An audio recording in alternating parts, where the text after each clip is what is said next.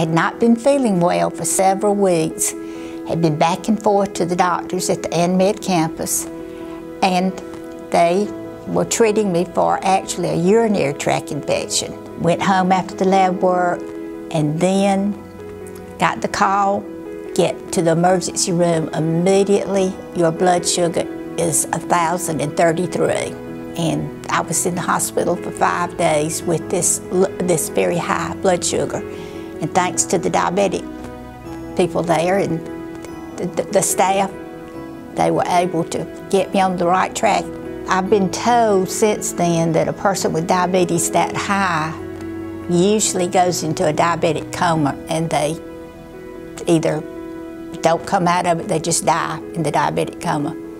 So yes, this definitely saved my life. I pretty much was proactive in the whole dynamic of what was going on, because I started to urinate consistently, and I said, okay, and I had a scheduled appointment with my NP anyway, and so I shared with her what was going on, and she says, I told her, I think I know what's taking place here, but I'm here to find out for sure, so I have a scheduled visit, and my sugar at that point was 475, yeah. And so, of course, it confirmed the obvious. And so at that point, it put me on a regimen of metformin.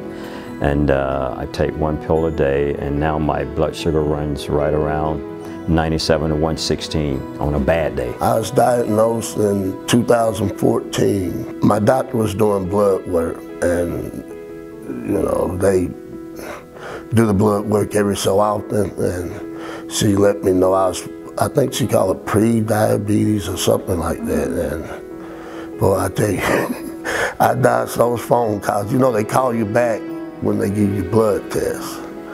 And I dreaded it. I just had a feeling that that's what they were going to say. When you are faced with diabetes, that wakes you up. And I was not a healthy eater, and this actually was probably one of the best things that's ever happened to my life. I can truthfully say I feel healthier than I have felt in so many years, I couldn't tell you.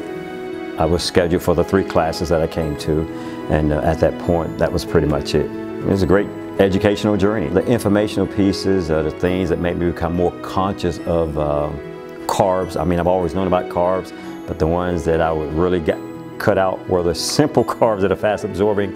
So, and that was my biggest thing. I just did what I needed to do to put myself back on track. Well, Thomasina and Karen, they were very informational and interactive, and it allowed us to be that way during the sessions that I attended. They made it very fun, even though it was great information moving forward.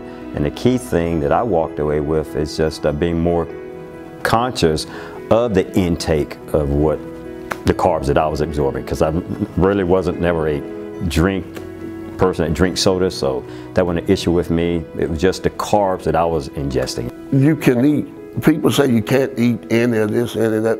It's in moderation. That's my biggest takeaway. How to eat right, and what some of the things not to do, some of the foods to avoid.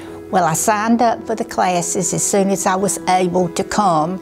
She just explained everything so well to me, both Thomasina and Karen. They explained things and had the little food things that we could actually see what a portion looked like. That helped me to recognize what was okay for me to eat and what was definitely a no-no. And to the person that really buys into it, it will help them. I try to encourage everyone I know and in my family and friends to take classes like this.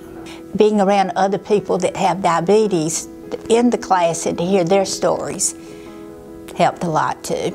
Just knowing that you're not alone, that you've got a support staff through AnMed diabetic classes, and also being around the other diabetics and just sharing.